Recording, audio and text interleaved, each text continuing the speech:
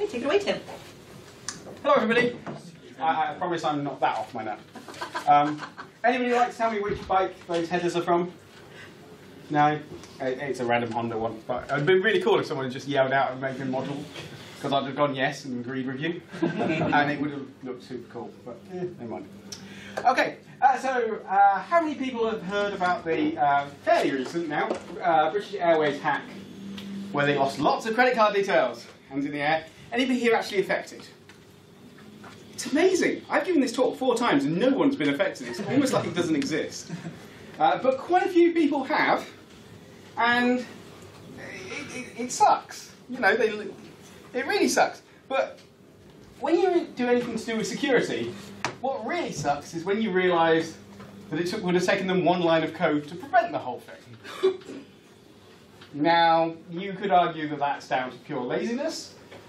You could argue that massive corporations with good, big governance structures and things getting 1 line of code through is actually really hard. But still, we're in a scenario where just 1 line of code could have saved them and prevented at least their end users having any problems.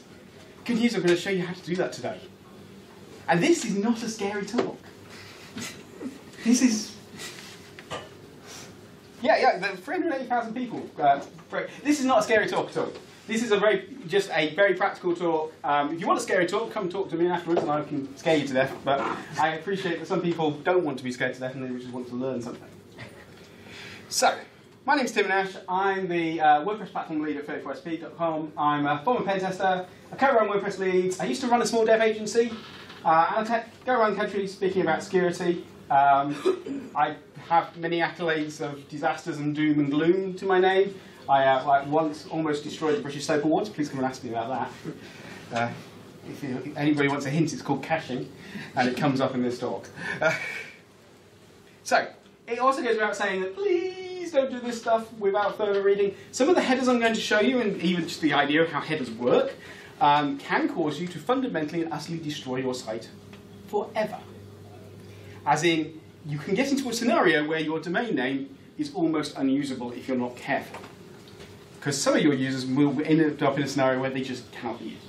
Also, security headers can be used for evil, which is not about this talk. But again, feel free to come and ask me about really evil uses of security headers. But yeah, please, please, please read stuff. Whenever something gives you the option of specifying a time, when you're testing, specify a really small amount. Then go to the 100 years. Really small, 60 seconds, 100 years.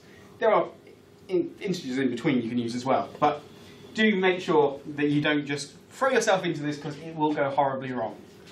And I have screwed up a domain and I've had to throw it away because I didn't. And I thought I knew what I was doing, and, you know, arrogance gets the best of everyone. So, what is a security header? This is a normal HTTP packet. This is the HTML and the HTML body and the HTML head. That's the content that gets delivered. This is normally called the response content. And up here is the response headers. These are sent separately. So they're not part of the HTML. They're things that go alongside the HTML that tells you a bunch of information. There we go. So this is just me making a curl request to my own site. And -I, because curl works that way, returns me just the headers.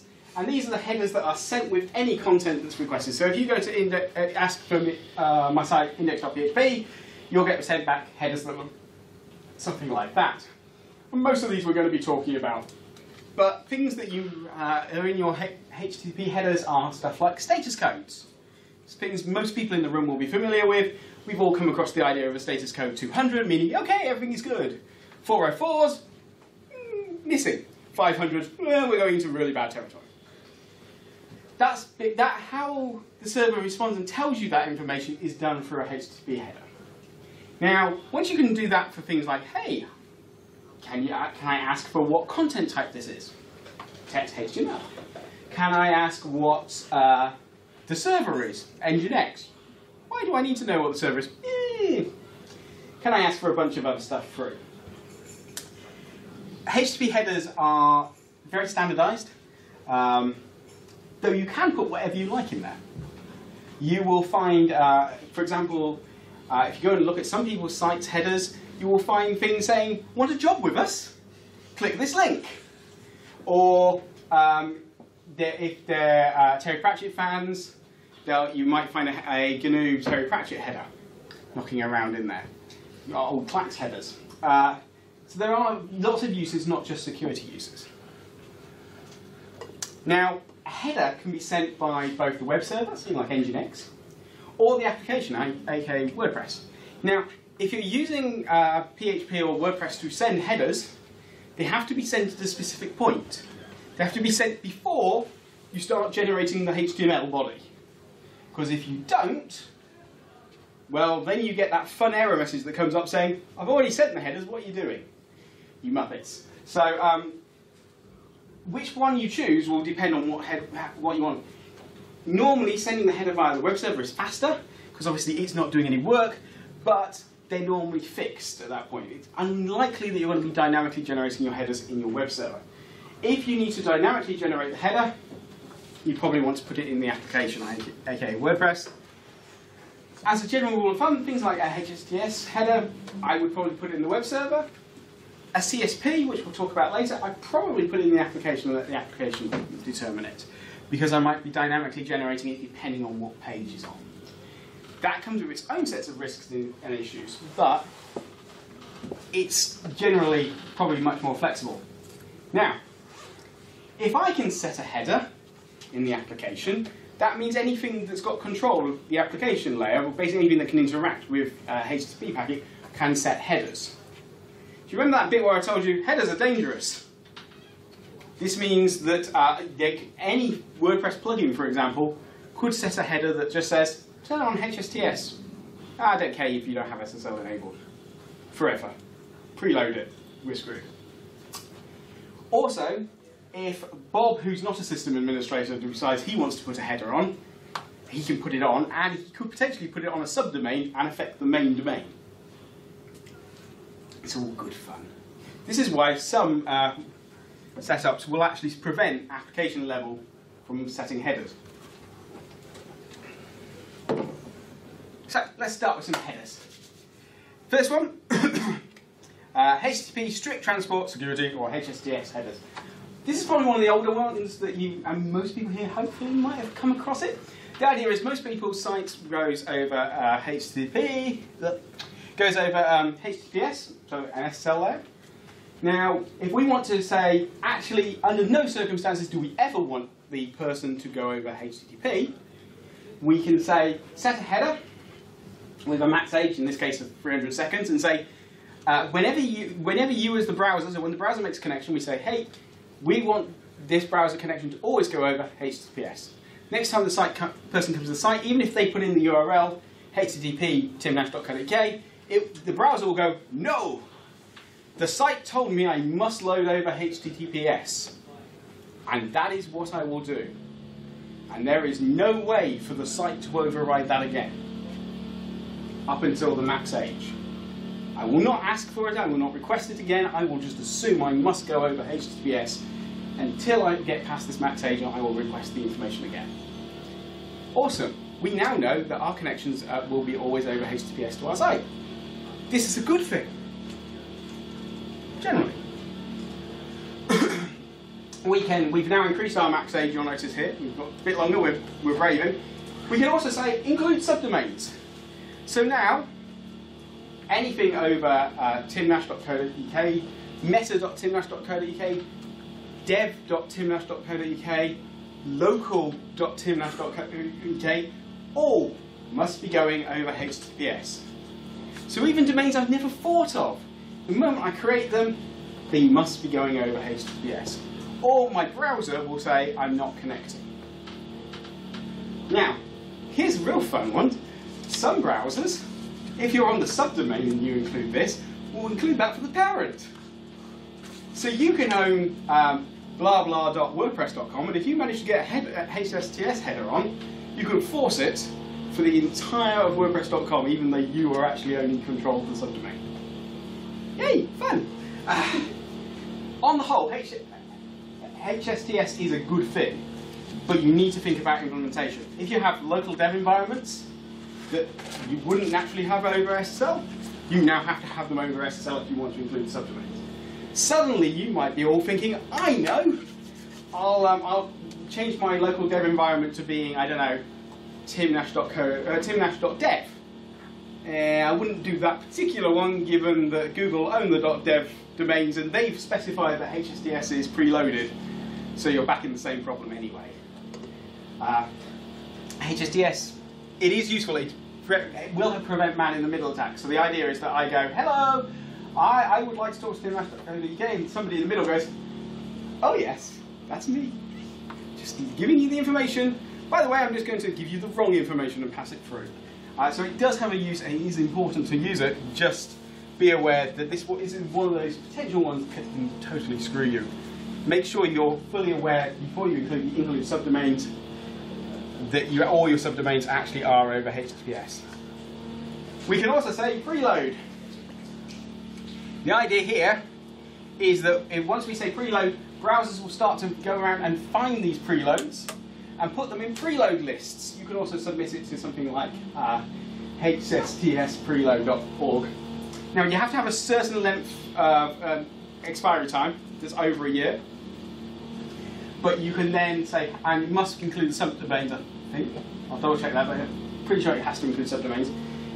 You can then ask the browsers to preload this. Now this means that the browsers never have to make the initial connection to get the header.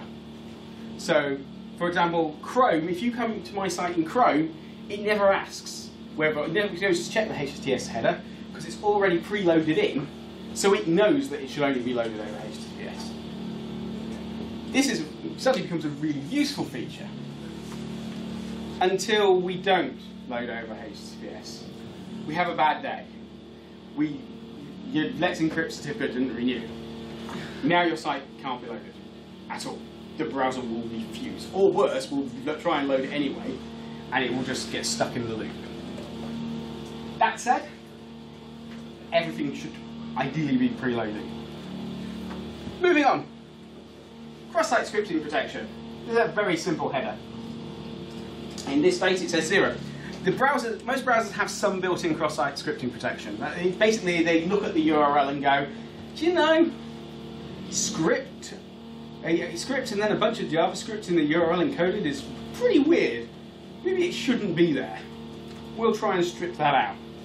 So you can turn it on, and in this state, you just turn it on, and it will just sit there going, well, I know that that's not right. I'll put a message in console. We can also use this report. Report. So the report allows us to go to this URL, and the browser will send to that URL a JSON payload. It makes a post request to the URL that you've specified saying, hey, tell me about any issues that you come across with cross-site scripting. So I can say, hey, what did you get? And it says, oh, look, here. This was the request URL, and I didn't have a body. Here's the information about it. This is bad. So the browsers are now telling us when things are bad and broken. This is really cool, because obviously as developers we can now go, something's wrong here, we can go and fix this.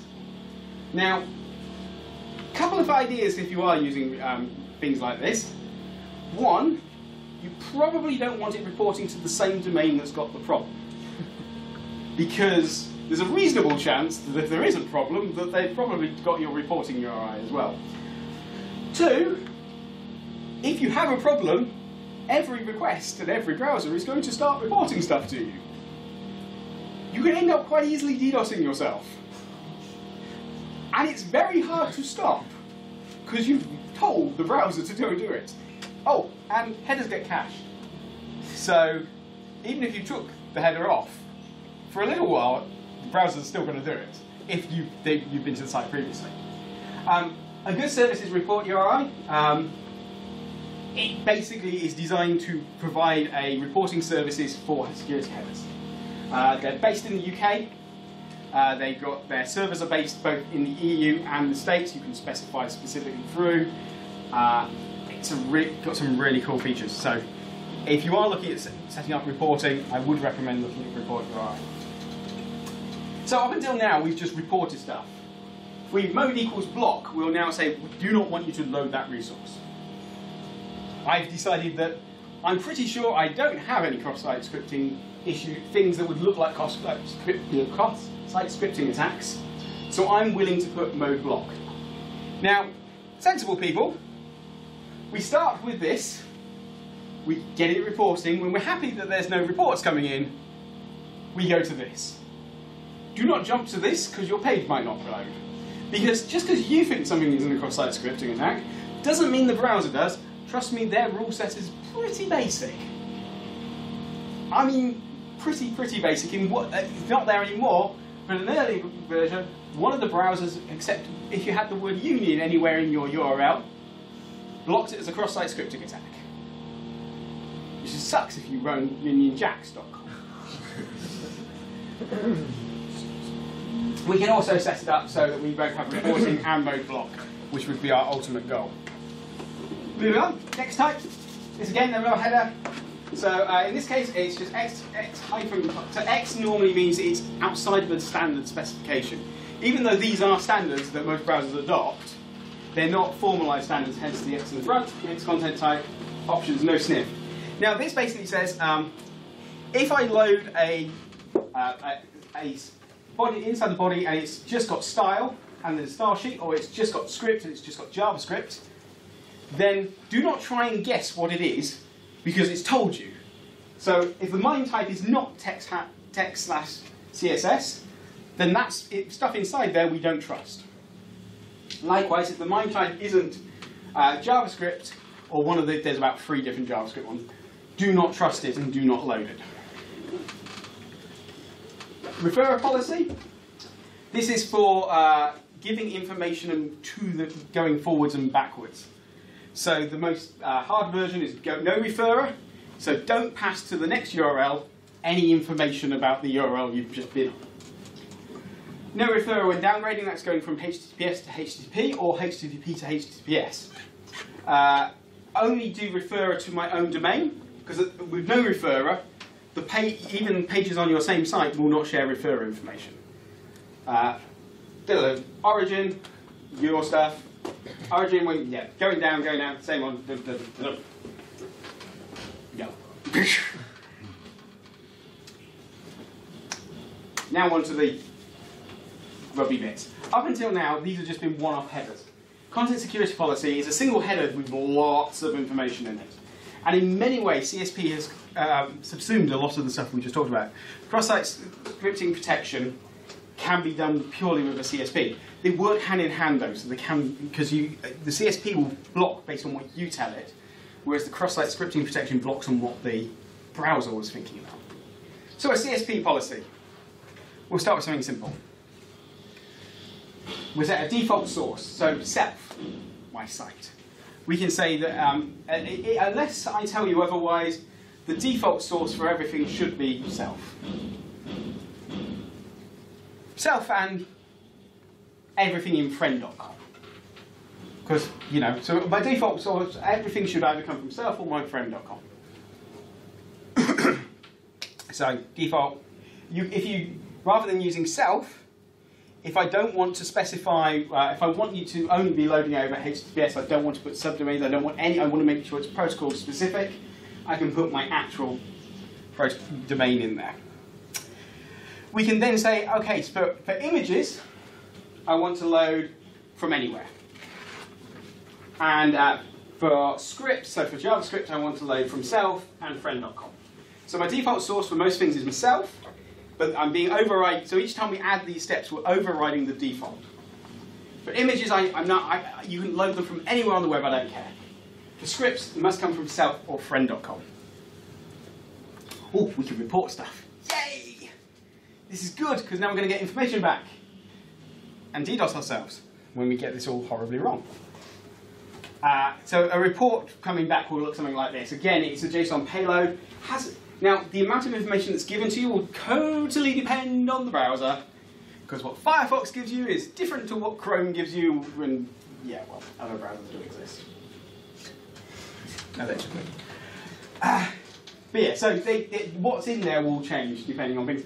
And if you've got your however, whatever you've set as the referrer policy obviously affects this as well.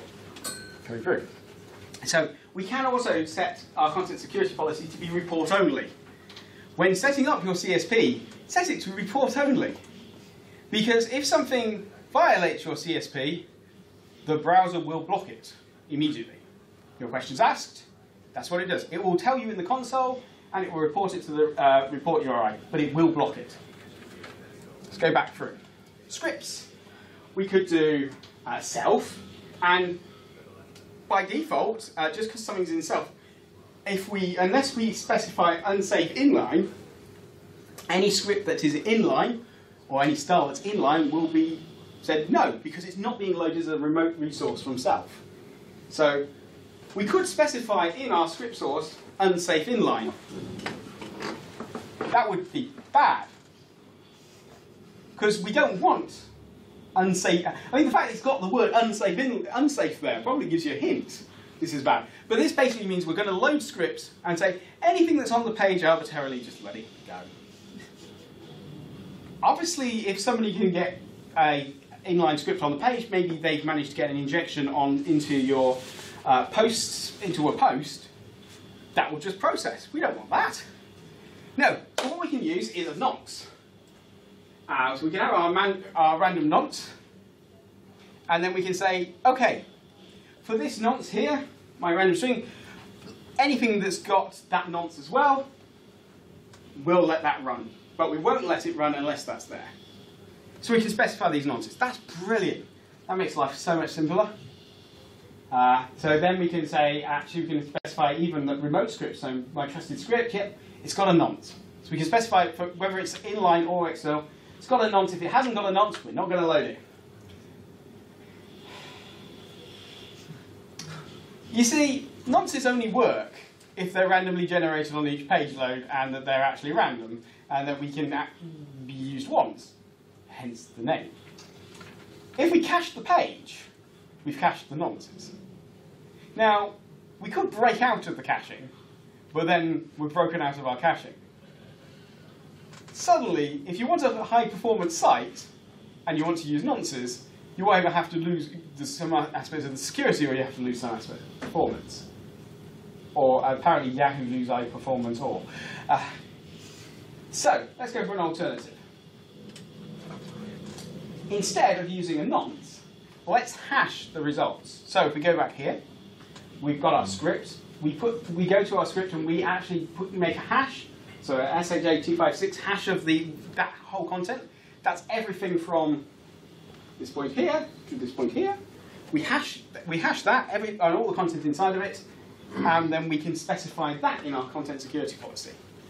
So now there is obviously a minuscule chance two identical blocks of code could have the same hash. But if that happens to you, run to the nearest place, buy a single lottery ticket, and then buy your airline ticket, because you've won. There's no, that's, yeah. So, but on the whole, this is a pretty safe way of putting in hashing. Now we just need to hash each time. Great, because code never changes. We never push out new builds and stuff, so this should work 100% of the time very efficiently. And actually for static sites, or sites very rarely changing, this is quite a good system. If you've got anything that's going to be dynamic and changing regularly, you're going to have to start thinking about build scripts and how you're going to modify your build scripts to generate out SHA-256 hashes. Are you going to? Seriously, if you've ever played with caching and you think that screws you, you've never tried checksum or something. Because it's amazing. You'd think that the whole point of a checksum is they should be identical. That there is no way that that checksum could possibly change. Yep, they do, on all sorts of things. Whether you used a Windows machine to do the checksum or whether you used a Linux machine to use the checksum can make a difference to what the result of the checksum is, depending on line endings. All sorts of fun and games you can have. Checksumming is never as easy as it comes across. Which leads us on to something else. SRI, sub-resource integrity. This is basically hashing again. But instead of putting the hash in the header, we can actually specify integrity here is this. So now we can say, hey, this script, which is a remote script, I know about this script, and I know the hash for this script, and you should only load if this script had. You don't need to use a security header for this, you can do this on each script. Now, so we can say, I know about all my scripts and I know what the hash is going to be. Now, we can also then specify in our CSV, you must have an SRI for script and style. So every script that is loaded, every style that is loaded, every inline script that's done, every inline style that's done, must have an SRI. Brilliant. This is a really good world, because now you cannot change anything on my site without there being an SRI, and you have to generate an SRI if you're going to hack me. Hackers don't tend to go around going, I must add some integrity checking just to be on the safe side into the system. It happens though, but we can also make sure that we then use the same hashes in our CSP to say, and I will only load these hashes. Brilliant. It's wonderful, isn't it? It's not. It should be. It should be a lovely future, up until you realise that you load Google Analytics. Because Google Analytics, you can do an integrity check on what that particular file is now, but it's remotely controlled by somebody else. It will change. It's dynamic in its nature. It changes on every page. You've got JavaScript they deliver back. Then, just to be more fun, you remember when we said require SRI for scripts? That includes scripts that scripts load, which means we basically now need to know all the SRIs and have SRIs set up for every single script that Google Analytics loads, or YouTube loads. They load a lot of extra scripts from lots of extra domains. Just writing a CSP policy that can manage to get YouTube to load properly is masses of extra domains in there. SRI is brilliant. If you have a small static site, using SRI works really well. If you have a site that is on the front end is very light, it works brilliantly. Trying to build even just a basic CSP for WordPress admin areas that you don't, and trying not to use the words unsafe inline, is nigh on impossible. Because every single plugin loads in, and some of them will enqueue things beautifully. Cool, we can grab anything that we enqueue and we can hash that. They do an inline. Yeah, that action, we might be able to find the action hook and find it. We can buffer the output and hash all of that, but then we might have just buffered the bad stuff as well. We don't have any standardized way for just adding styles in the admin area that is used. We have hooks and options, but at the end of the day, someone will go, yeah, but I'm just going to shove my scripts in the footer. We have no way of grabbing that information and knowing which ones are legit and which ones aren't. If anybody has successfully managed to create a CSP that is actually not vaguely safe in the admin area, I'd love to talk to you, because I've been trying for about 2 years to come up with various ways to do this.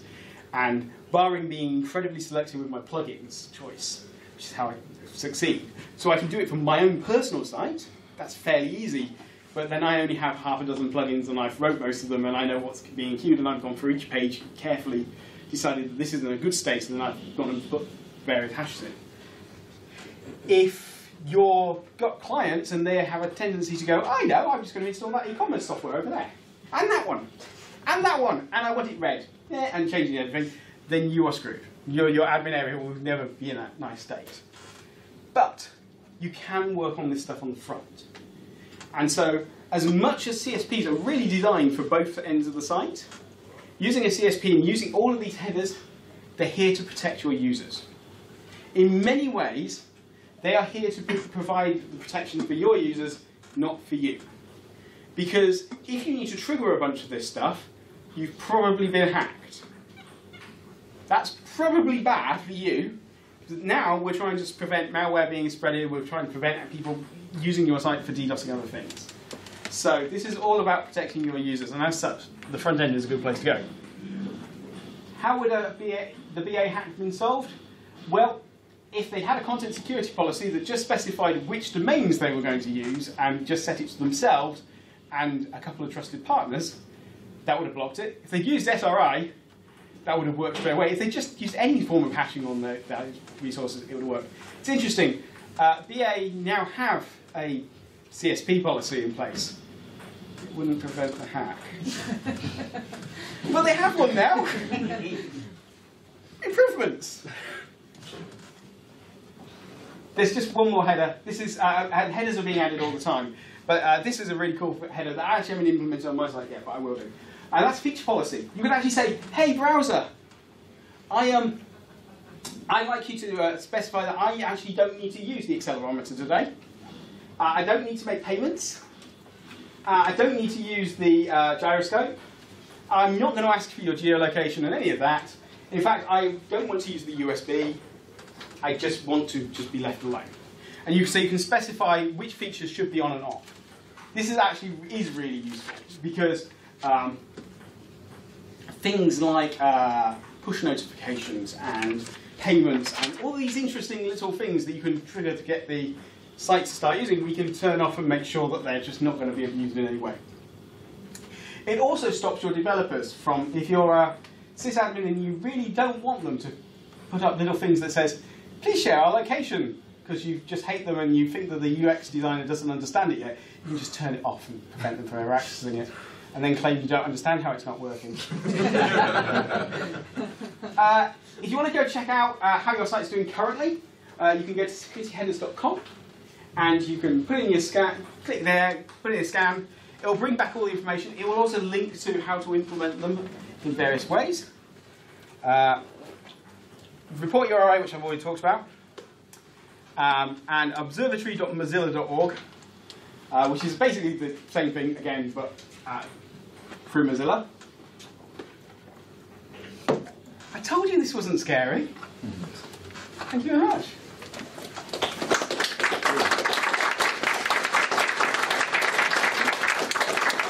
Outstanding, thank you, Tim. Who's got questions for Tim?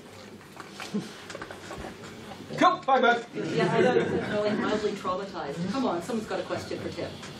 Right, Louise? So you slightly lost me on how you do solve that problem if you can't cache things and you can't... Oh, sorry. So, so what can you do? Okay, so you can't, for caching, we go back. So using nonces, Yeah. which we generate each time, that if we cache it, then we're screwed. Yeah. So to get around that, we hash the actual content itself. So we've got the hash, which we know doesn't change, and we put the hash for each one in there. So we wouldn't have just one hash. We'd have, if we had 10 scripts running, we'd have 10 hashes inside our policy. So your build script would have to generate those hashes Yeah. on deployment, because otherwise, obviously, the code would have changed. Yes. Right. Okay. Yeah. Do I have an example which has a hash in there? No, of course I don't. That would be way too easy. But you'll notice that in my CSV I have unsafely line in there. But it is for style, not source. But that also gives you an idea of just how many various Twitters and YouTubes and video, and you'll find lots of it. To load YouTube, you need it to be in your image, your source, your frame source, your media source, and actually to get it working with some of the older browsers, you also need it in embed source. Not just YouTube, you also need UI, whatever it is. I can't remember what the sub ones for that is. It's a pain. Use VideoPress, apparently. They only need it in one location. But yeah, so you'd use an SRI, yeah, but you'd have to generate that in your build script. Anybody else? Okay. Yes. The self policy, is that limited to just the website or any plugins that use external resources? Yeah, no. If it uses external resources, if the external resource is being loaded by the browser, that is considered something not self. Okay. If the website was making a curl request and then returning it itself, that would be considered self. So one of the options for getting around some of the stuff with Google Analytics, for example, in fact, quite a lot of people who like to get 100% on Google PageSpeed, they like proxying Google Analytics. That initial analytics source, if it was proxied, would be self. But if you were just to include Google Analytics GA.js from Google, then that wouldn't be yourself, and that would be included free. Tim, are these slides available online? They are. At a URL that's on the screen. Right. Any other questions? Oh, hang on, well, let's do that one and then do Tom, who's no doubt going to do a comment rather than a question. That reputation is unearned. You mentioned that new headers are added all the time. Who is it that... Browsers. Browsers. So a combination of the InfoSec community as a whole. There are mechanisms to allow them to communicate with browser companies. But yeah, it's the browsers who implement, just like anything to do with browsers, some browsers implement stuff quicker than others, and some don't implement stuff at all.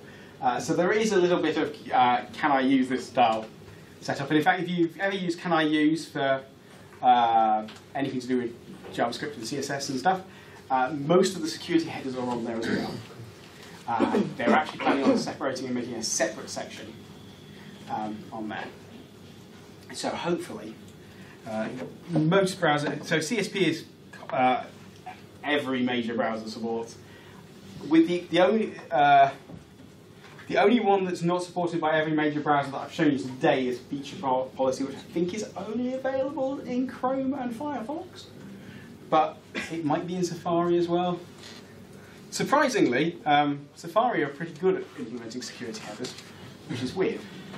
They're rubbish at implementing anything else, unless it's their own stuff. So, Tom, do you have a question, or have you got a big long statement?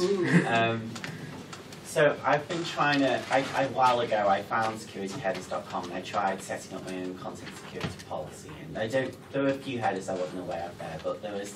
You talk about unsafe inline. I tried to eliminate unsafe eval. I think it is. And ended up breaking half WP admin. The media manager wouldn't work. Yoast wouldn't work. Do you know anything workarounds that to try and change the code so that it does work? Yeah. So I managed to get, after about a year and a half of swearing, I did manage to get most of the media stuff working. Anything that is enqueued, properly enqueued, using WordPress hooks, is fairly easy to do because we now know what we're getting in the payload, and so we can create a hash for that, and we can normally modify the output that's being put on the screen. Where it falls down, the moment a plugin gets involved, you're fighting for control over who's modifying that action first, but also you end up in a scenario where you don't know what that content should be or shouldn't be, so you have to treat it as untrusted, and that's where it all falls down. So it is possible to do it for most hooks and features. A couple of places I couldn't get it to work properly. Gutenberg, you just can't get it to work, but let's not go there. But yeah, Gutenberg can't get it to work just because of the nature of how Gutenberg works. I probably could if I spent the next 2 years trying to do it. I have a demo working with media, with the classic editor and everything set up with media working. Oddly enough, the dashboard itself it has a bunch of scripts that are added that aren't enqueued properly, and they just generate in the foot, just for reasons. And the settings page again has some save bits that aren't enqueued properly, and are just there. And once anything that's not being enqueued properly is basically where you're going to fall down. There isn't any particular will amongst people, as far as I'm aware, to try and make this better either, which is a shame, but because it is quick wins. But the problem with that is a quick win for WordPress core, but as we can't actually set this to enforce, because we know we'd have to get every single plugin to do this as well, it becomes an academic issue really, because until we can work out a way of enforcing that for plugins, and even if we could get it to enforce for plugins, we might be then whitelisting scripts that we definitely don't want to whitelist anyway because it's the plugin that's been hacked. And if we automate the ability to whitelist things, it won't take too long before a bad actor goes, oh, well, I'll just enqueue my script properly then. Job done. So this wasn't the rosiest of talks, but it's a better talk than normal. Well, that was an excellent talk. Thank you so much, Tim. Yeah, Can I have very applause much. again?